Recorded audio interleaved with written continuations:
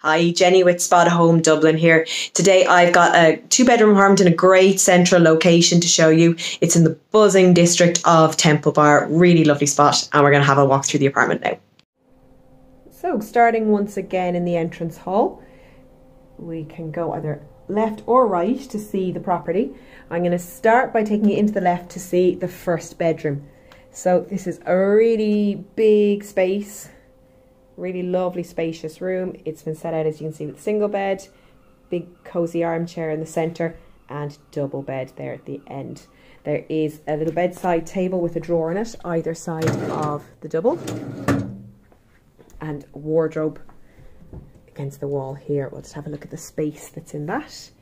So there's shelving, hanging rail, and there's a bit of space on top as well because we have nice high ceilings in this room.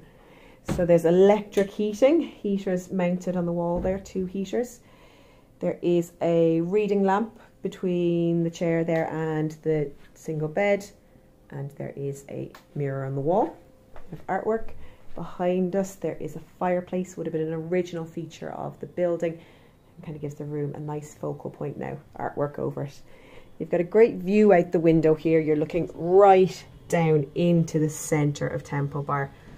And fantastic murals from Ulysses painted on the walls of the building opposite. And see a little bit more down the street, right down to those cobbled streets. Okay, so that is the first bedroom. I'll have a span back over it there. Okay, and let's move down the corridor and we'll go to the bathroom as it's the next room that we come to. So again, really good spacious room. So there is the shower. Sliding shower doors. It's nice and smoothly. Here's your shower tray, fully tiled, and there is an electric Triton T90 electric shower there. The WC is right beside this, and on the opposite side there is a storage table there, and there's your wash hand basin. Wash hand basin has a little mirror over it. Behind the door here in the bathroom is storage press. It tilts down a little bit. We have a hot water tank there and shelving. Okay, so back to the corridor. Across the corridor from the bathroom then is the kitchen. So here's the kitchen. So there's a breakfast bar all along one side, 5 stools, 5 high chairs I should say. Kitchen itself, mostly floor level units. There is one set of units here at wall level. Here's your crockery and glassware. Window in between. That looks back to, that's the second bedroom we're going to take a look at in a minute. That's a separate property on the other side. So it's really just a light well here in the centre, but it means you have natural light coming into the kitchen. So the other thing then at wall level is just the extractor fan, which is over 4-ring electric hob. Oven underneath with grill. On the counter there's a stainless steel sink unit with drainer, microwave and kettle. So at floor level then we have a drawer first for your cutlery.